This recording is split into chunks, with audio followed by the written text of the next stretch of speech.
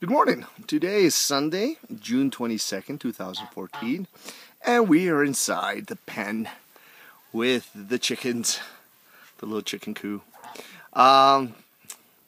These pullets are eating. Boy, are they eating.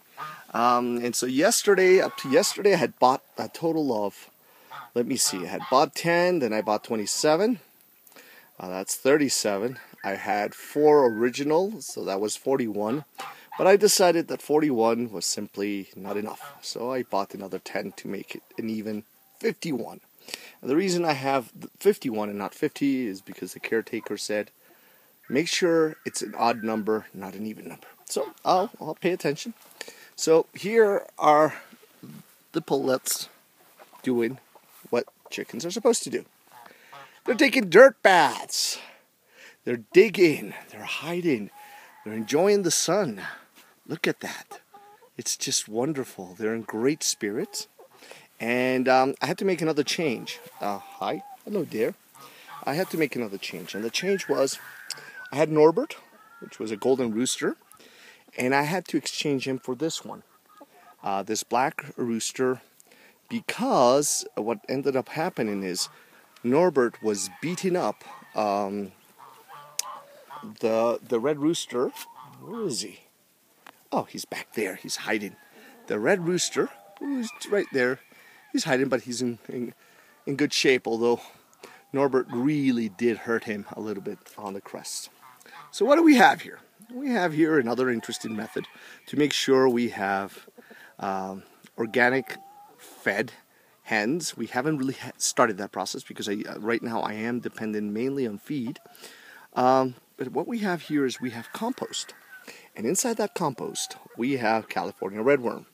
Now, typically, what I would want to do is I would want to spread piles of compost with the worm around the trees, and then the hens will come and do exactly what these two are doing, just basically scratching, digging.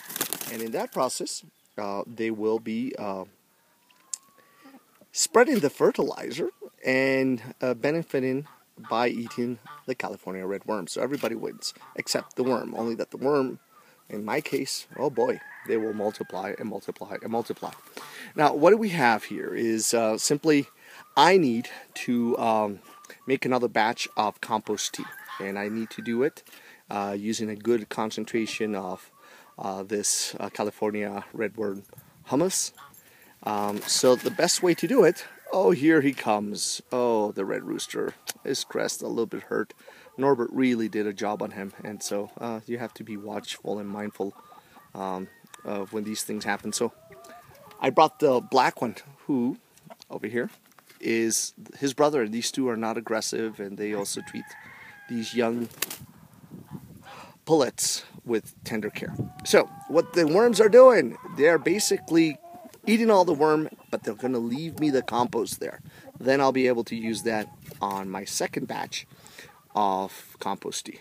Oh, look at his crest. He's all hurt, but he'll recover. And this one is a gorgeous one, so I decided to give them Roman names.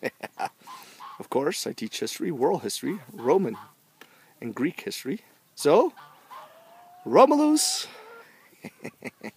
and Remus. All right. And with the view of the scratching hens, the